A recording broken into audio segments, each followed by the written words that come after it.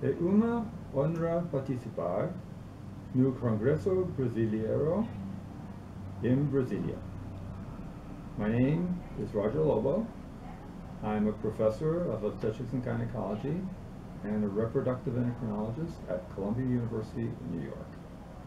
I am privileged and proud to be invited to join you at your wonderful Congress in Brasilia, and I have been asked to present on certain topics which are felt to be important for the local population in Brazil in reproductive endocrinology.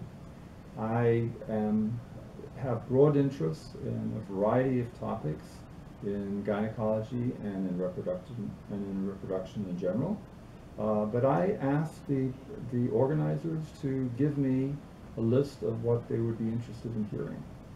So I was asked to talk specifically about obesity in reproduction and how obesity, which is a rampant problem around the world, can affect reproduction. So that will be one talk. Another talk is about androgens. I've had a long-lasting interest in androgen and androgen physiology. They've asked me to talk about androgens and whether androgens should be given to women. And my third talk is about progestogens, which are the synthetic and other types of progesterone compounds that are used in contraception for women.